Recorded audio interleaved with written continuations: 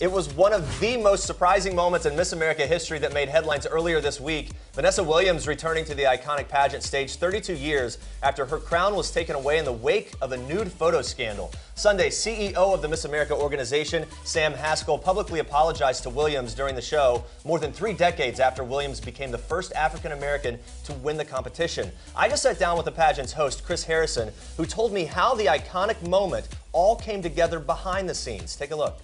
Well, it was really interesting. They wouldn't let me look at her in the eye, so there was no conversations for. No, I'm just. He has a very stringent Here's set of what rules. I knew as host: that I was going to introduce her, and she was going to come on and do the song, and then I would introduce this special moment between Sam Haskell, the CEO of Miss America, and Vanessa.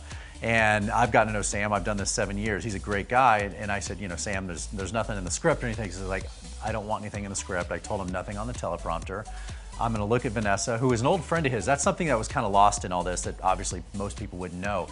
A young 28-year-old Sam Haskell was good friends with then Vanessa Williams, who was Miss America in 1984, and kind of a confidant during that whole controversy back then. So these two were very good friends, and so it meant a lot to him. It was a big emotional thing that a lot of people didn't realize. So he just spoke from the heart.